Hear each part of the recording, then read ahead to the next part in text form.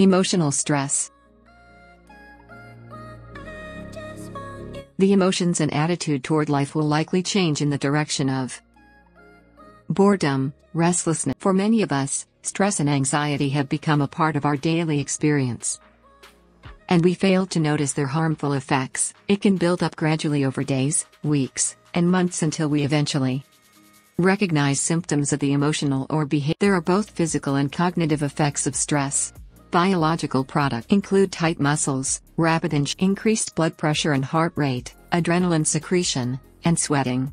May consist of difficulty concentrating, and anxiety can be a disorder in its own right in the form of psychophysiological disorders, phobias. It is also the engine or driving force behind such disorders as self-medicating by substance abuse, the performance of obsessive-compulsive rituals, while stress is sometimes unavoidable and often even desirable, i.e., exciting situations, it is necessary to develop techniques to manage stress so that it doesn't build up. It is helpful to think of ourselves as having a range of reactions to stress at its various levels.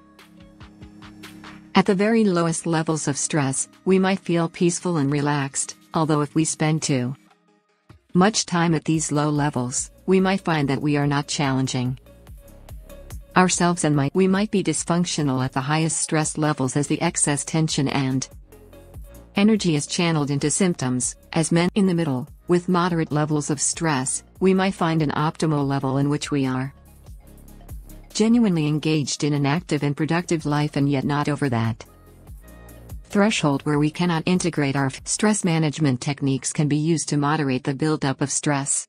As stress levels rise throughout the day, we can employ our relaxation methods to reduce the buildup and return to lower. Our stress levels will again rise after we finish practicing our exercises, but from a lower plateau. As the days and weeks pass, instead of experiencing ever-increasing stress levels, we can manage to contain the pressure to tolerable levels below that threshold where dysfunctions. We can learn to self-monitor and become more in touch with our minds and bodies by practicing our stress management techniques regularly.